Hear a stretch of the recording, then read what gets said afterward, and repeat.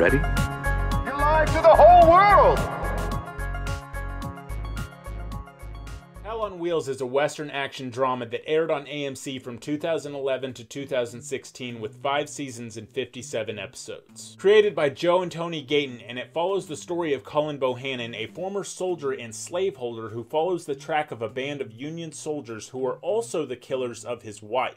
This brings him to the middle of one of the biggest projects in U.S. history, the building of the Transcontinental Railroad. After the war years in the 1860s, this undertaking connected the prospering East with the still Wild West. Now, for those of you that were hoping for a review over what actually did or didn't happen, I'm afraid you've come to the wrong place. This review will strictly be covering if Hell on Wheels is worth sitting through all 5 seasons. However, I do think it's safe to say any scenes that have anything to do with building, talking about, or anything else that has anything to do with the Transcontinental Railroad in this is more than likely true. Western movies have been a thing since 1903 with Edwin S. Porter's first of many, The Great Train Robbery.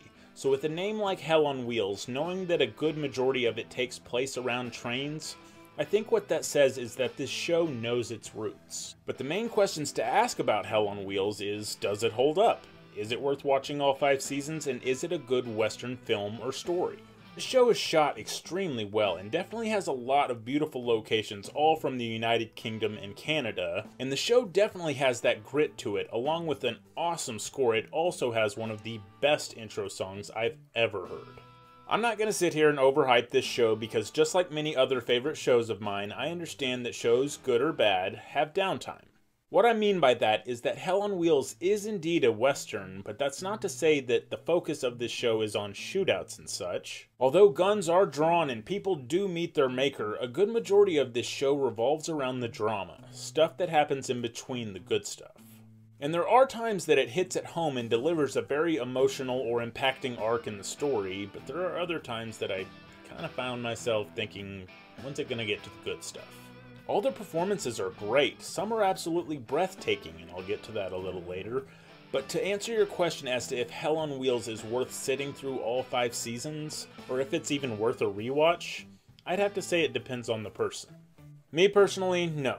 And there are a few reasons to that that are a bit spoilery, so here's your mild spoiler warning. But in my personal opinion, I found I lost interest after the episode titled Two Soldiers, which is luckily enough halfway through season 5. However, like I said, a good majority of this show takes place around the Transcontinental Railroad, so I would think they would try to do as much as they could to get that part right in terms of actual US history. So if you're a history buff and you love Westerns, then who knows, this could be a favorite of yours. As for me, once Thor Gunderson was out of the picture, I was really just wanting an ending, to be honest. This guy is freaking brilliant and does indeed, in my opinion, take the 2nd place as for best villain in a television series. I'm sure you can guess my first. But Christopher Heyerdahl delivers a solid performance and really gave more to the meaning Hell on Wheels. There were plenty of times that I found myself wondering if he's actually the devil. Regardless, by far, without a shadow of a doubt, the best thing about Hell on Wheels is Christopher Heyerdahl's portrayal of the extremely unique Thor Gunderson. Yeah. But I mean, you've already gotten that far, and with only a few episodes left, you might as well finish it. And it's not awful by any means, there's just something I kind of expect from most successful TV shows. And that's to have a scene near the end, or even at the end, that has hints of the intro. Be it the intro song, or scenes that look similar to the scenes from the intro. Breaking Bad is a perfect example.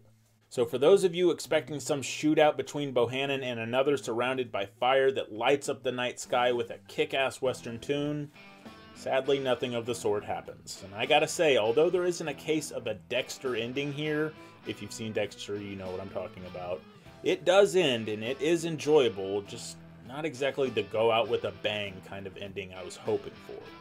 Hell on Wheels is available on Netflix and AMC.com, and for the most part is definitely worth the watch. Well, that's all the time I have for now, guys. One more quick thing. I realize I haven't been as frequent with my videos lately. That's because I've been at a new job for a few months now, and I'm just kind of trying to make a good first impression. Cullen Bohannon would understand. But here in a few weeks, I'm moving. So not only do I have a lot of taking down and packing and unpacking and all that other sort of stuff to deal with, I've also got to make a new setup. But hopefully I'm not gone for too long. But until next time, guys, Hit that like button, subscribe if you haven't already. I'm Johnny Be Good with Johnny's Be Good Reviews, and let's hope the next movie or show will be good.